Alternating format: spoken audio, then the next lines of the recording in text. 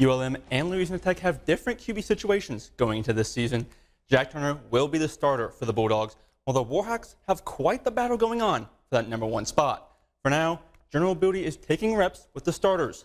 Both Bryant Vincent and Sonny Cumbie are offensive head coaches, and both QBs want a connection to continue to grow between themselves and the head man. I've got a lot of trust in him, and we're going to continue to build it through camp. Obviously, this is what that's for, coaches and players building trust, relationship. They see what we can do. It's pretty cool having an offensive coach. Where I came from, I had a defensive coach, which nothing wrong with that, but it's a lot different. And being an offensive guy, it's pretty fun.